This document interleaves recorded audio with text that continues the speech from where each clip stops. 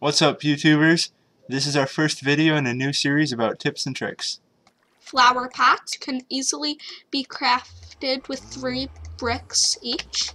You can put most things in them: mushrooms, cacti, and flowers, along with saplings.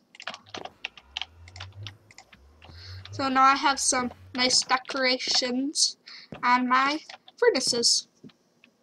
So now I'm going to show you a simple tip for organizing your storage room.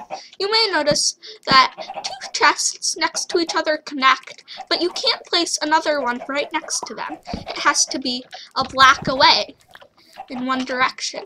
So there is a fix to this. It requires a tripwire hook, which can be obtained by crafting using 1 iron ingot, a stick, and a wood plank. And then you combine those with the chest to get a trapped chest, which emits a redstone signal when a player is emitting it, which isn't important right now, but what's important is that these are different blocks, so you can place them next to each other without them getting in each other's way. So now I have a much more compact storage room. Now I'm going to show you the clock, so you don't have to continually look at the sun.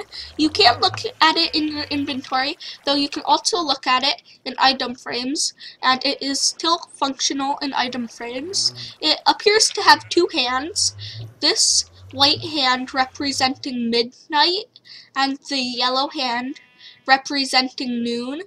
The dark half is night, and the light half is day, and then whatever part is facing upwards here is the time of day it is. So then when this gray part reaches the top here, we will see it is midnight.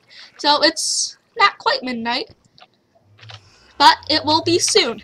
Lastly, use redstone torches to mark gates in fences, as they can sometimes be hard to see, especially in crowded animal pens. Redstone torches are also distinguishable from regular torches.